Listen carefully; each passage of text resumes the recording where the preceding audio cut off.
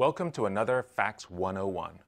In this video, I want to show you how to send a fax from WebUtil. Let's go get started. The first step in sending a fax from a web client is to open your web browser. The URL that you want to go to is whatever your server name is, which in my case is server.otex.train, followed by the /, then the word WebUtil. Depending on the configuration on the server, you may or may not be required to enter a username and password. I do, so I'm entering it now. Well, this is WebUtil.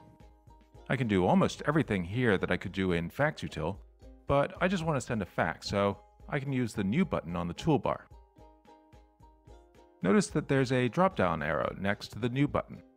My choices here are Document, Contact, and Distribution List. I want to create a fax, which is just a document. If I click away and then click on New again, I'll create a new document. This one dialog can be used no matter what I'm sending, just like in FaxUtil. I can send an SMS, an email, or a fax. The first step is to choose who you want to send the fax to. Click the To button to be able to enter this. I could use the phone book or just enter the name and fax number.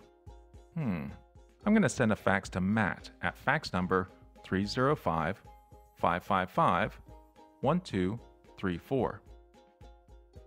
When I click on Add, Matt is added to my list of recipients. I could add a few more or just click on the Close button. Since I'm sending a fax, I can skip the email subject and move on to the fax cover notes. Hey, Matt, this is a fax from WebUtil. Now I can add attachments by clicking on that button. This works like any web-based file uploader. Browse for the file you want and click Upload. Now click Close and then click the Send button to send the fax. Remember, this is not a regular Win32 app, it's a web app. So I have to click the Refresh button if I want to see that new fax. Clicking on Refresh again shows me the latest status of the fax, and that's all you need to do to send a fax from WebUtil. In future videos, we'll look at some of the other things you can do from WebUtil, including one feature that isn't even in FaxUtil. We'll also look at the other clients. I hope you enjoyed this video.